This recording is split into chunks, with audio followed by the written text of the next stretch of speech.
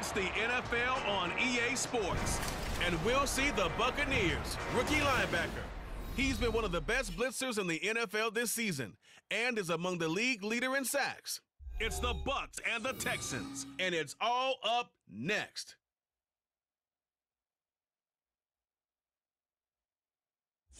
On a wonderful fall afternoon in the state of Texas, the roof is open, and we've got football from NRG Stadium in Houston. Today, it's a Week 9 matchup. We're all set to go, as it'll be the Tampa Bay Buccaneers taking on the Houston Texans. Hi again, everyone. With Charles Davis, I'm Brandon Gaudin. And, Charles, we look at this Texan ball club entering play here. They were winners last time out, so they'll be looking, Charles, to make it 2 in a row. And what I enjoyed when I watched their game tape,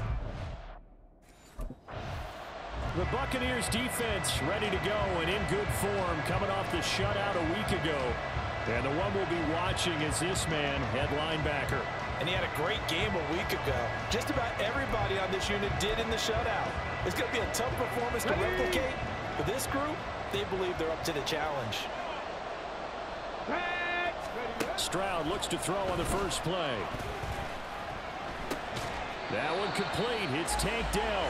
He'll be dropped after a gain of about 6 across the 30 to the 31. Well, this defense for the Buccaneers, they were terrific last week in the victory over Buffalo. Yeah, we're definitely in top form and pitched a shutout, as a matter of fact. That's the cherry on top of a great week of preparation. And you know what? These guys are eager to keep it going. So motivation this week, not an issue.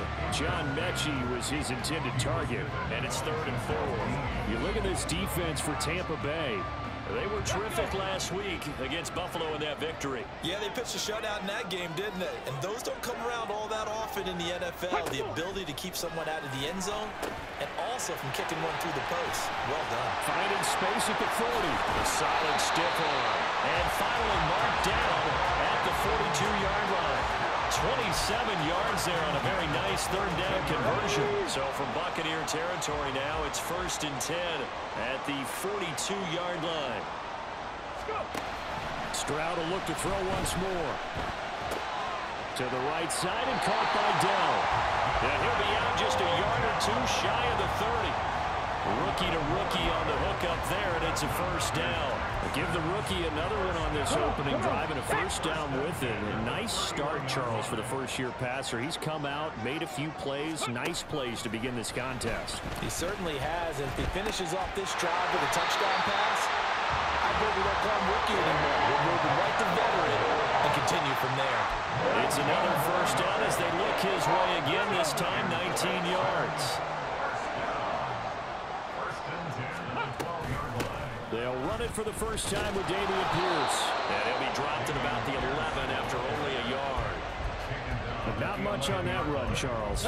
No, that's exactly the way to execute a run blitz there. They guessed correctly that they would move the ball on the ground, honed in on it, and stopped him. Mark that down. Now the pressure gets there, and he goes down just inside the 20 at the 19. They push him back 8 yards that time on 2nd down. So the sacks, they just keep on coming for this first-round pick. All hyperbole aside, he has become almost unblockable. Well, let's bring the hyperbole back into it. I don't want to put it aside at all, because when I first saw him come out, I thought by year 2 or 3 he'd be a Pro Bowler, maybe year 4 or 5 an All-Pro, but I underestimated him in a big way. He's one of the top 2 or 3 linebackers in the NFL right now as a rookie.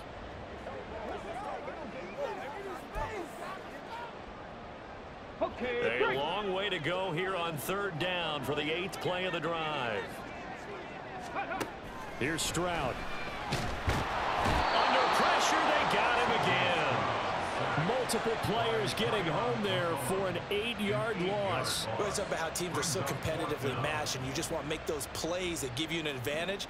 How about right here? The difference between letting them score a touchdown versus holding them to a field goal, that's absolutely huge with the play he just made. And you know, he hated taking the loss there on 3rd down.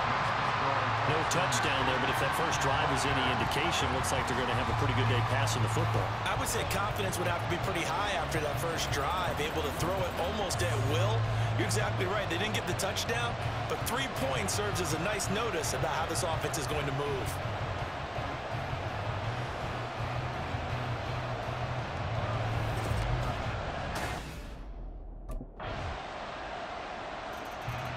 The Tampa Bay defense back onto the field. They'll search for a stop here in the second quarter of a game that's all tied. Stroud now on 1st and 10. Nowhere to go here. He lost the football. Oh, and one of the linemen on the other side has got it. Dangerous spot for them to cough it up. Lucky to have recovered because had the defense gotten it, they were already within the shadow of the goalpost. Yeah, and then you're yelling at your own defense. Sudden change, sudden change. That's not what you want to hear on your sideline. That means you got to run out there and try and stop an offense who has the ball in a very advantageous position. Sacks, a growing theme in this first half. This is 2nd and long. Now Stroud. A short one going to be taken in here by Schultz. Call it a gain of 6 on the play. And they're going to be staring at a 3rd and long here. That's a staple of this offense. Drag route to the tight end. Yeah, he's unable to use his size to break off much more yardage after the catch, but still an effective gain nonetheless. Now on 3rd and long, they'll look to throw. And he's going to go down. Back at his own 5-yard line, it's a sack. It's a loss of 10 on the sack, and it leads to 4th. So, Charles, I mean, this is just becoming an exhibition now on how to rush the passer. Yeah, and I can't help but laugh a little bit because I'm enjoying what we're watching. This is coming from a guy who was in college just a year ago, and we keep harping on their evaluation. They saw not just a guy who could rush the passer, but could rush the passer well, and that's why they took him as high as they did.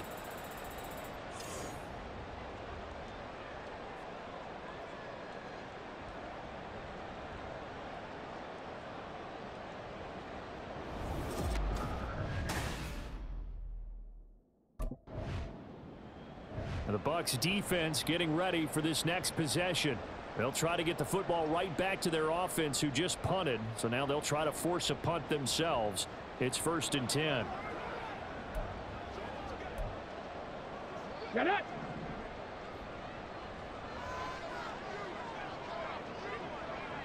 Get it. Ready. They'll start on the ground with Pierce. And not a whole lot of room to operate there on the first down run. He gets maybe 3.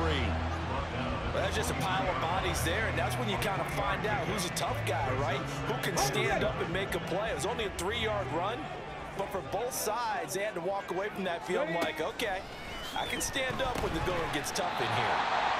His first catch, good for 8 and a first down.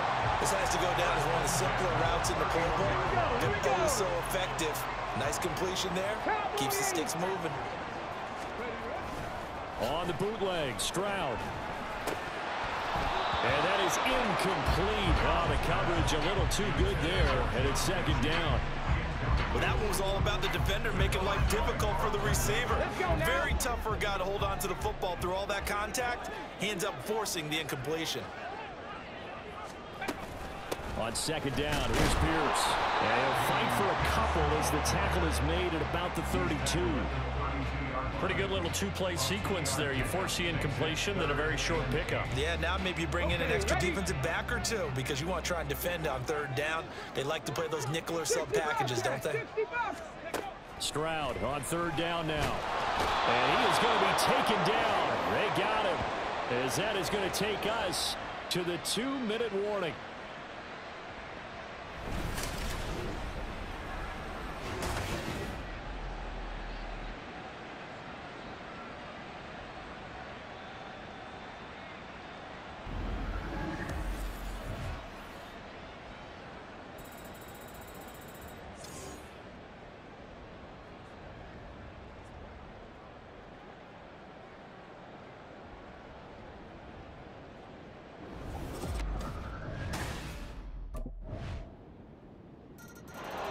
The Tampa Bay defense back onto the field.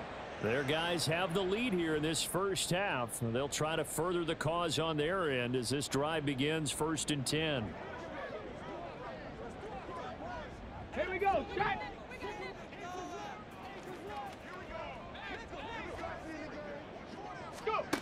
1st and 10, it's Stroud. They'll try and set up the screen. It's complete. And from the 25, they work this to the 29, a gain of 4. Nice job by the defense figuring that play out and it to a short game, but I don't think the offense is going to be daunted. They actually accomplished their goal there. Now they've got them aware that they can throw a screen at them, maybe to slow the pass rush down a little bit, and they can throw it downfield. Ready.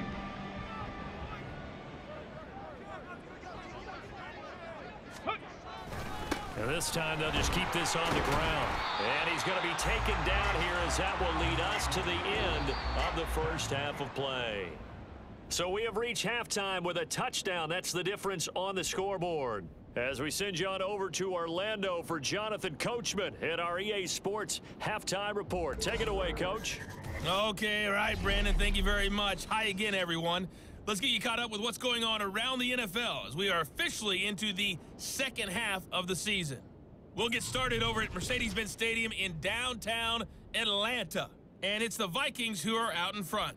Kirk Cousins has fired 3 touchdown passes. From there, we'll jet north to Ohio to check in on the Browns at home at Cleveland Browns Stadium. And they've got the lead over the visiting Arizona Cardinals. 2 touchdown passes there for Deshaun Watson. Finally, let's get down to the Bayou. Check in on the Saints at home at the Caesars Superdome. As you can see, the score there in the second quarter. The Bears still in a dogfight, but this would be a good victory for them if they could get it. We were certainly treated to an entertaining first half. Both these teams with some high points and maybe a couple of low points as well. So it's going to be a question of who can be the most disciplined team going forward.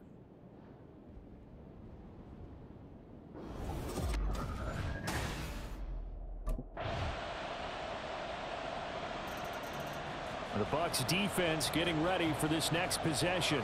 They've been the dominant side so far, working with a 2-score lead here in this third quarter as this next drive gets underway. Hey. Ready. They'll throw it with Stroud here, 1st and 10. Now a quick throw there, but it's going to be incomplete. With a rookie quarterback out there, you're definitely going to find out how he handles adversity, because this one so far hasn't gone according to plan. He's got to fight through it and show him what he's made of. 2nd and 10. Thanks for tagging along with us here from Houston, Texas. Stroud. And he couldn't get that one to his man. Short of him, it's low and incomplete. He's had trouble finding open receivers all game, CD, and that's because really there hasn't been many. This defense has been all over him. Yeah, they're one of the better defenses in the league, and every time I talk to someone around the NFL, they all say the exact same thing. Oh, the Buccaneer pressure too much. Down he goes. And that'll bring up 4th down on the big sack with a loss of 5. I don't know what else can be said about this pass rush. They have been sensational. CD, that is now 6 sacks for them. And how many times do we talk to offensive coordinators and they say a sack as a result of everyone on offense not doing their job? But let's be honest about this one. This is the offensive line unable to counter the pass rush. They've been teeing off all game long.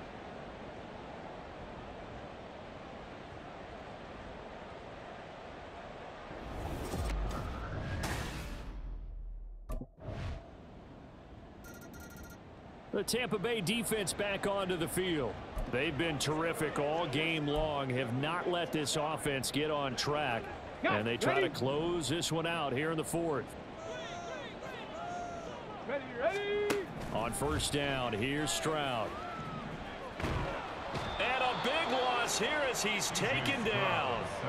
Shaquille Barrett has now recorded 10 sacks on the season. Offensively, they're going to have to figure this out before next week. 7 sacks in one game. Yeah, and that's more than any quarterback should have to bear. And if this continues on, there will be another quarterback in the game, because no one can stand up to this week after week.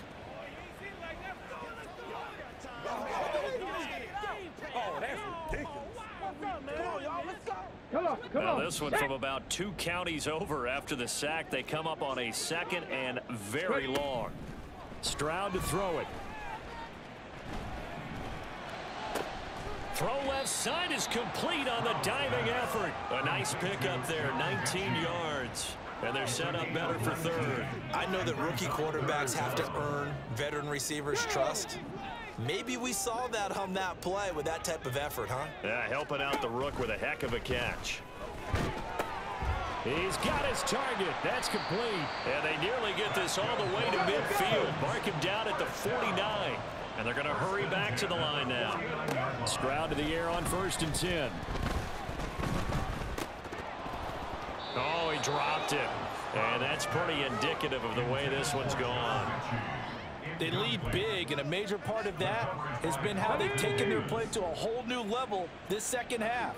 No points allowed since the break, and you can add another incompletion to the total number that they forced in this runaway contest.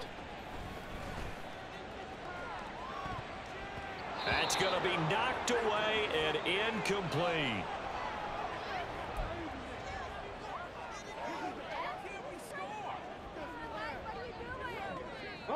This offense was on the move. Now 2 straight incompletions have them looking at 3rd and 10. Again, it's Stroud. And that is incomplete. At this point in the game, they've got to continue to try anything they can. They're still working at it, even though this one feels like a lost cause.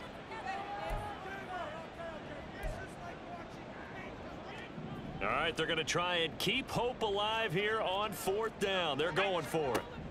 4th down, 4th quarter. Here's Stroud. And he bats it away, and it falls down incomplete. The Texans tried it, but they come up empty here on 4th. And the Bucs are going to take over with excellent field position to boot.